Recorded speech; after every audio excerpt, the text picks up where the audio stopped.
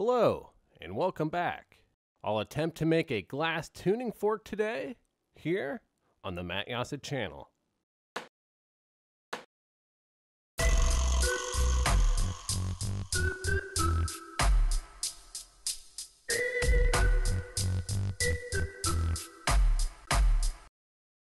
And so I'm not sure how possible this one is.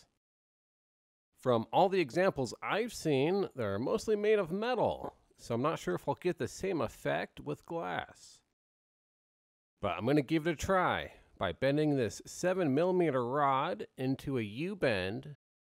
This will create the two prongs or tines of the tuning fork. If I was to hit the fork against a hard object, it should cause it to vibrate, which would then vibrate the air, producing sound. I'm also making a second tuning fork to test an experiment. I want to test the relative nature of this phenomena. If one of the forks is struck and begins to vibrate, will it be able to vibrate the other fork by just being in proximity? And so I'm attaching another 7mm rod on to make the handle now. I'm trying my best not to overheat the U-bend and have the prongs come apart. This is actually kind of a difficult step, seeing how thin the rods are. And these are looking pretty good. I'm going to put them in the kiln to dissolve any internal stress. I'm worried that that might interfere with the vibrations going through the rod. And now I'm bending up a 9mm rod. I'll compare it to the 7mm rod to see if they sound different. And so I actually haven't tested any of these yet. They're still in the kiln cooling down as I'm doing this video. But that's just the way some of these videos go. I don't wait for the test to be a success to make the video. Sometimes I make the video and then get a failed experiment, like what happened recently with the cobalt magnet. But then I do put a bit of knowledge and information into it. Speaking of information, or in this case, sound waves, I'm not entirely sure how I'm gonna compare them. Maybe with a guitar tuner? Or maybe I'll just play them one after the other at the end of the video. And so there's a few contributing factors which can make a difference in the frequency of the sound. Mainly what the material consists of. Softer bendable metals are preferred, but then also the shape and size of the tuning fork. And so I thought I might try a few different colored glasses to see if I get different effects. I definitely noticed some differences when working with them. The clear glass, for example, will melt like water, whereas something like a darker cobalt blue may be a little bit stiffer, like a baking dough. And so that first color was Snow White from Glass Alchemy. White is a bit of a heat-sensitive color, so you want to work it a little slower and farther out in the flame. The same with this Cadmium Orange, OJ, also from Glass Alchemy.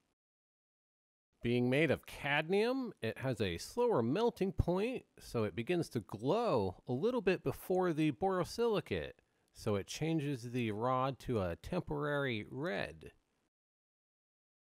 That's useful for a technique like this, where you might need to track the heat if you're trying to make longer bends. And so one thing that is usually true in physics is a lot of operations or phenomena don't only run one way, but can also run backwards.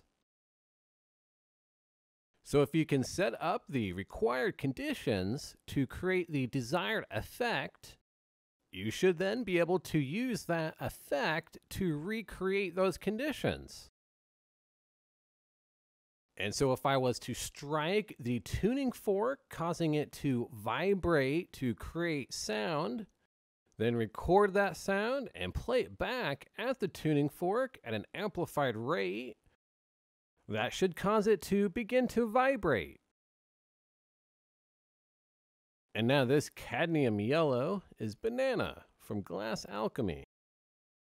I'm trying a slightly different method this time. I'm going to attach the rod first and then bend the prongs. I think it's always good to experiment with different methods. It helps you to figure out what's working and what's not. And so we're about halfway through the video now. I want to thank you for checking this out so far. I am hopeful we'll get some results. I did feel a little bit of vibrations as I was working on the pieces. But make sure you hit that subscribe button. You don't want to miss the next episode coming up Friday. A ninja tool probably as infamous as the ninja themselves. And that is a glass shuriken, or a throwing star. I'll be attempting a completely different process than what I normally would do. I want to try to carve a mold for the shuriken out of a graphite plate. And I normally don't do molds, more just freehand sculpting, but I feel like this is an item that would have probably been mass produced, or at least would call for a more of a mass production kind of process. But I did change up the process for these green and blue tuning forks. I was bending one rod and then set it down to cool while I was working on another rod. This way when I attach the handle after it's cooled, I won't deform the U-bend as much. I'm also attaching them a little bit hotter than normal in an attempt to fully melt them in on the first attachment. I normally recommend going back in on the attachments to make sure they're fully melted in, especially if they're a structural element to your piece. This last amber color here is called Honey Badger. It's from Troutman Art Glass. It's kind of reminiscent of the old pill bottles or beer bottle. It's non-reactive, not very heat sensitive, and it melts a bit like butter, so it works very nicely. And now I'll put them in my kiln at 1050 Fahrenheit for 30 minutes. And here they are. They're looking very nice. The cadmiums are popping some bright color. The white one looks very special too. It's one of those colors that really stands out in a sculptural piece. But now it's time to run the test.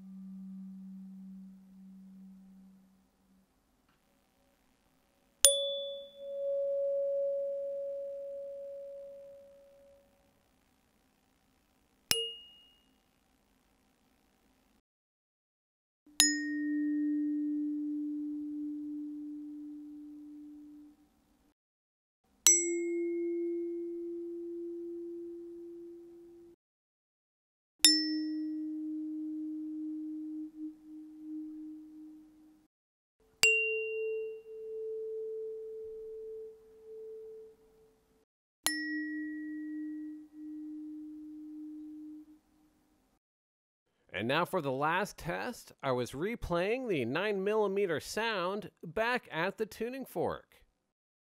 And my hypothesis was correct. It began to vibrate the fork. I also tested other forks to make sure it just wasn't a general vibration from the speaker. And most of the other ones stayed very still. It was only the 9mm that really picked up and started going. I was even able to re-record the vibration I was picking up from the speaker from the tuning fork. And so now we're at the end of the video. I want to thank you for watching. I thought it was some pretty cool results. I wasn't expecting that much sound. I'm still going over the data, trying to figure out everything. It seemed like the size of the fork made the biggest difference rather than the composition. Let me know what you think down in the comment section, and make sure to subscribe so you don't miss the next episode here on the Matt Jasa channel.